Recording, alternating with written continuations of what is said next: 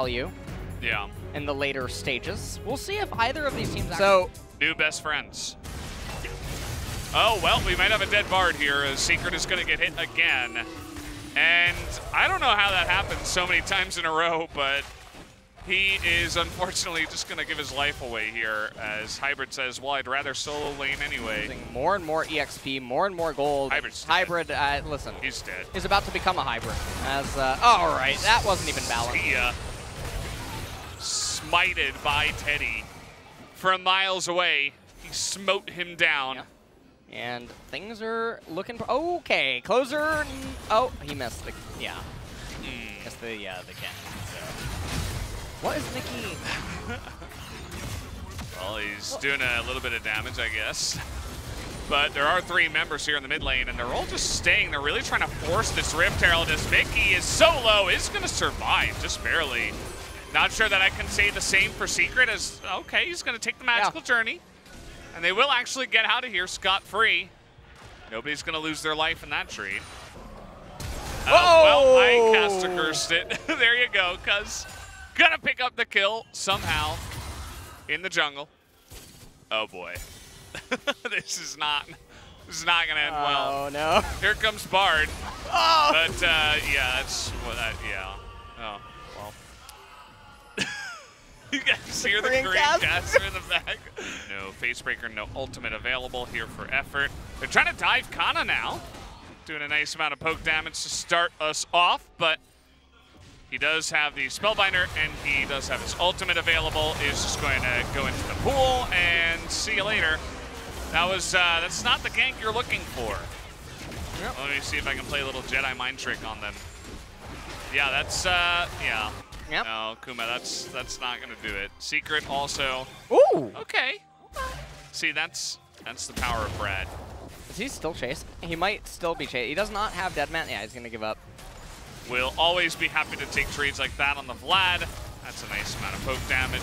Shelly's actually going to get the charge down. As effort goes in, baits in Ixu. Closer comes in and closes the deal. Oh! Secret doesn't have his bone plating up. Look at effort. Very squishy. Yeah. Your marketing team deserves a raise. Added some new products. Lockets. Yeah. You know? Well, Sunday and Prince are going to do what they do best. They're going to fight. And they're going to force a fight here. They're going to try to chase down Closer, who actually is in a little bit of an awkward spot here with the Ignite onto him. He's going to be sniped away. You see the go ping on a Baron? They're like, yeah, let's do it. Let's do Baron. They're not going to do it, though. They're not going to do it. And, I mean, this would suggest that teammates on Sully One Prince have very, very different ideas of the state of the game. That Sully One Prince can hope for at this point. And, okay, ultimate used by Ixu. Here we go. Does he have enough MR to try to deal with this? Empowered Q is going to be enough with the E that comes in. Very straightforward trade here from Kana. And a pretty simple step for Kana to take on his dominance of the side lane. Yeah, I mean, Alawi does not really fare that well. Okay, here we go. They're gonna try to block down, and Secret is just barely gonna miss with the very stylish Tempered Fate. As okay, Teddy's gonna take a little bit of damage, but not nearly as much as Hybrid is going to, as that is one angry bear. Definitely a polar bear, guys. And T1 now, they're going to get the Baron. I mean, Kuma might try to go for the steal. He's down a level. Well, he's spotted. Yeah, there is also a blast cone, so. Yeah, he's just going to flash the wall, and he's going to die anyway. Yep. Down you go. And that is going to be it by going into the Zhonya's path, because he knows I don't actually need excess damage. I just need to make sure you can't cheese me. Yeah, it's very true. So he's itemizing well, and everybody's going to die now. We're just going to bop them on the heads with our little red hammer. And down they will go. Only Ixu and Mickey survive, but I guarantee you they're going to be looking to get in there. As, yeah, that was Ixu's try. Let's see what Mickey's got. What do you got for us, Mickey? You just know Teddy's going to look for it here. Are we diving? Oh! Oh! The fadeaway did not work. Yeah, it goes to stop us. that's going to be the end of this game. 16-1 as T1 make it look like a simple walk through the park in solo queue. That will be game 1 going to the side of Telecom 1. Well, Teddy, 19.5 thousand damage. Kana also putting on a clinic up in top lane. That was T1 versus Korean Prince, game number 1, and T1 grabbed the victory in game 1. Well, Korean tried to play Caitlyn with the recent buff. So this B1 Caitlyn was the signature card coming in from Korean Prince. And Bard, together with Caitlyn, they have a very strong lane priority. And with LeBlanc on the mid lane, they were looking for lane priority on all 3 of the lanes. But at the same time, T1, they were able to pull off a really nice play with all the picks they took on the red side. With their comp overall, they were looking for that late game power spike. Well, outside of the draft, well, actually T1 was just outclassing Korean Prince with their mechanics and skill levels. Especially, they were able to bring more aggression on the Rift. Korean Prince, again, they were repeating some of their mistakes during the laning phase. As he mentioned, yes, Korean Prince, they took Caitlyn as B1 card, but they weren't able to utilize the strengths of this pick. If you actually just miss out your skill, you lose your pressure that you have during the laning phase. So as Bard missed his Q skill at that early phase of the game, Effort and Teddy was able to step forward.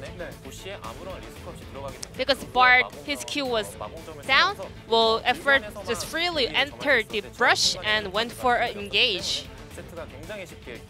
Well, that was a very easy kill coming out from Seth and Israel.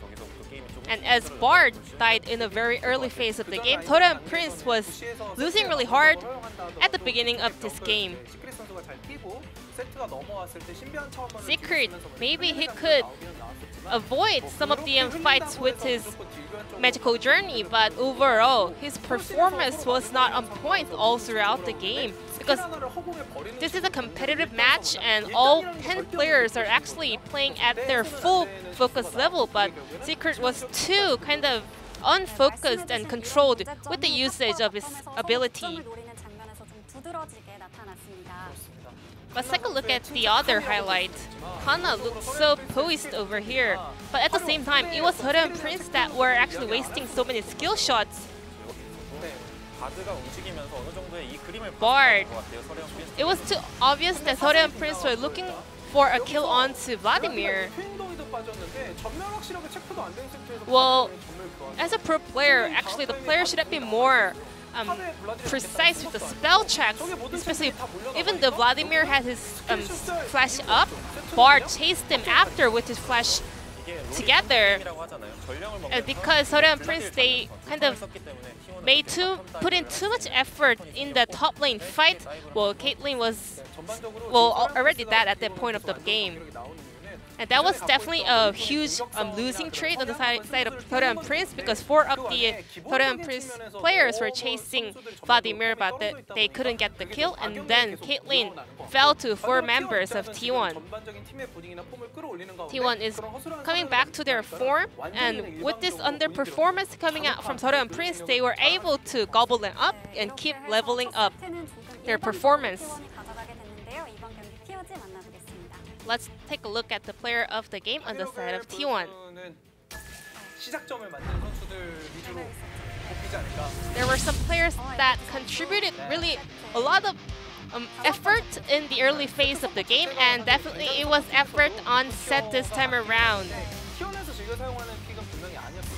Well, even though Seth was one of the high priority champion coming out from the support role, that was not some of the favorite champions for effort, but this time around he has proven himself that he can also pop off with this pick.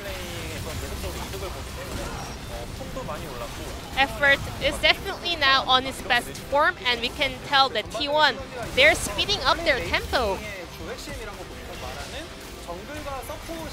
And a lot of people are saying that the playmakers, the support and junglers in T1, they are performing even better coming in from this week 7 and week 8. Effort picked up 8 votes out of 12. And some of the votes went over to Kana, Closer, and also Teddy. Vladimir also was able to have a power spike, which usually happens in the very late phase of the game. Korean Prince, they have to cut their losing streak. However, T1 showed a huge defeat in all 5 lanes.